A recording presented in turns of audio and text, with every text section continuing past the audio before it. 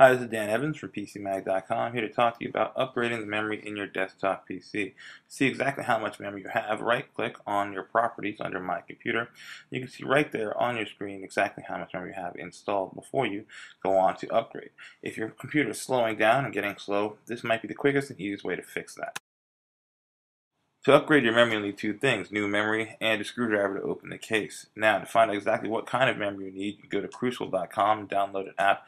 And once you download it and run the app, you'll find exactly what you need and what you have. Or you can download CPU-Z, which is another freeware application that'll tell you what kind of memory and how much memory your computer can take.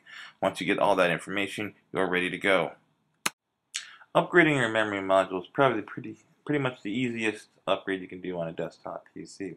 It takes about 2 seconds. First of all, you need to click and undo the latch on the side of your memory module. Now you'll find these right next to your processor, as you can see on the left. Now once you pull out the old modules, you need to put in the new modules.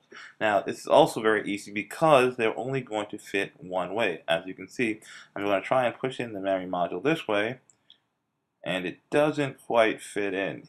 So I have to pull it out and flip it around.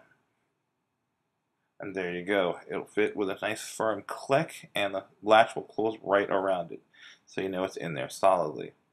Now you put in another one. Now read your manual very carefully to know exactly what configuration to put in your memory, because it only will work in one way. You can put in 8 gigs of RAM, but if it's not incorrectly in the right slots, it's only going to read 4 gigs of RAM. After you've done this, close up your computer, turn it on, it should boot up fine, and you'll be good to go.